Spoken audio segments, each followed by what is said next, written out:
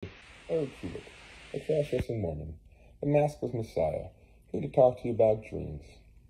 You see, I'd also like to talk to you about Willamette University and their expulsion of me, but before I do, I figure I might as well get into the subject of dreams because, after all, it was mostly dreams that I spoke to the students about when they interviewed me and wrote the article, and which got all the attention and everything started about me, which then got the school to eventually expel me for some odd reason, like slandering me over me staring at students who were staring at me and writing articles.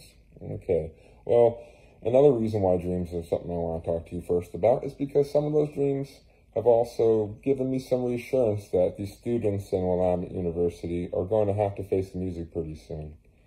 So when I do talk about these dreams, I want to talk about in a couple of different videos. I'll talk to you first a little bit about my young childhood experiences and my mom and my stepdad and those experiences. But I'll also talk to you about dreams that have come to pass already and some that seem like they're soon to be coming to pass. So I'll kind of do like a past and a future video. But for this video, I'd first like to start off talking about how my mother, when I was younger, she would always talk to me about how she had a vision of her mom after she died, and I came to her in a vision before I was born. And so that always stuck with me. It was something that, you know, as a child, like she constantly reminded me of these kinds of things. And there was one time actually when I was young, I think like 5 or so, really young, I had this like nightmare. I think it was like feverish. I had like a sickness or something, but I was like tossing and turning in like this sort of waking nightmare where I was like half in and out of it. And all I could really describe this dream nightmare vision as was, it felt like all of the negative emotions that anyone anywhere would ever end up feeling about me. And apparently there's a lot, because it was overwhelming. I mean, there's so many different things that I was feeling, and all these different like shapes and shadows, almost like I was like sensing the presence of all these people, like really confused and angry about what I was doing. And I was so upset. I went to my mom and I asked her, you know, what do I do? And she, being very religious and very into Jesus, told me to pray to Jesus and to ask to have these things taken away. And so I did, and they went away. I mean, I've never had a nightmare since I was a 5-year-old. And so I was really very passionate about these spiritual things. Being a Mormon was a badge of honor for me as I grew up. You know, I was someone who stood out because I didn't drink or smoke until I got into my late teens. And so, or any of those kinds of things. And I wasn't into dating until I got a little older. I mean, I had a few girlfriends here and there, but I never really got heavy into it like a lot of my friends did.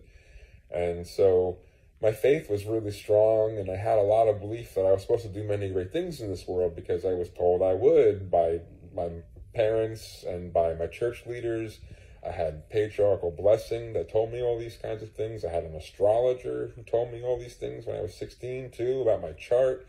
And so it made me realize that I had a lot of potential. I mean, my grandfather was head of Tammany Hall. He was friends with presidents and called for the 4th term of FDR back in the day in the New York Times. So I had a lot of examples of what I could potentially do and be, like with biblical stuff, talking about Jesus and trying to be like him. I literally wanted to be like Jesus. And so once I had that dream and had to pray and had it all change, this whole nightmare situation, I really it was like I was becoming in my mind someone who could be that kind of person. Because that's when I was at college reading level in 2nd grade, you know, and before that I was learning the teachings, you know, people were telling me before I could read it, you know, about this guy. And I believe very literally. And now I don't believe so literally in the Judeo-Christian deity, but I believe in the concepts of faith.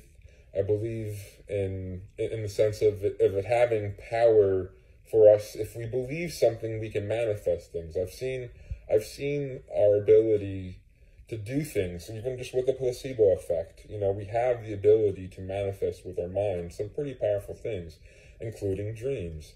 And the dreams, most of them that I've had, have had some really strong deja vu feeling, especially the ones that have come true and the ones that seem likely to be coming true soon. And so having had my mom raise me this way and having me had this kind of experience, I when my stepdad was dying of cancer in my early 20s, it was a dream that I'd had recently, right before he died, and I had this notion to talk to him about it. Like, it was 2 days before he ended up dying, but I felt really compelled to talk to him about it because I felt like it was a really important message I needed to share with him about what he needed in order to pass peacefully. And so in this dream, he and my cousin's husband, well, ex-husband now, and she's passed too. I don't know what happened to her, but my cousin Megan and her kids were all there at like a little picnic in front of this model home. And I step on a bee and I tell my cousin that all of her kids are loved by Jesus, but one is, for some reason, was like extra special in his eyes. And so I go into the model home and I see my dad and Stan, her ex-husband, talking about the model home that they're standing in, but as a representation, they have a smaller miniature model in front of them, and they're talking about all these great features. And in the dream, I recognize the home, and I see it as one that in real life I've had multiple reoccurring dreams of years before this dream about the model home. And so I recognize the home as they're talking about it, and I try to warn them, like, oh, there's something about the way this home is connected to like a warehouse, and there's like a fault between the connection between the two buildings, and the warehouse has got all these stairs and doors everywhere, and there's some issue there. And so in the dream, they're like laughing me off, and I can't figure out what exactly is wrong. But when I come, to my dad, and 2 days before he dies, that night I realized it was about pride. It was about the pride that is so easily developed when you have to leave the home and go out into the working world and provide for your family. And what that had done for my stepdad was it caused him to be great at serving others, but he hated to be served. Like, it was almost like a painful thing to have someone else serve him. Like, and so I told him about how this was something that, was the only thing that I could think of that he really should really address if he wanted to be ready to move on. And that night was the first time that he couldn't physically get up into bed. So I had to actually lift him in after having this conversation with him into bed before he passed a couple nights later.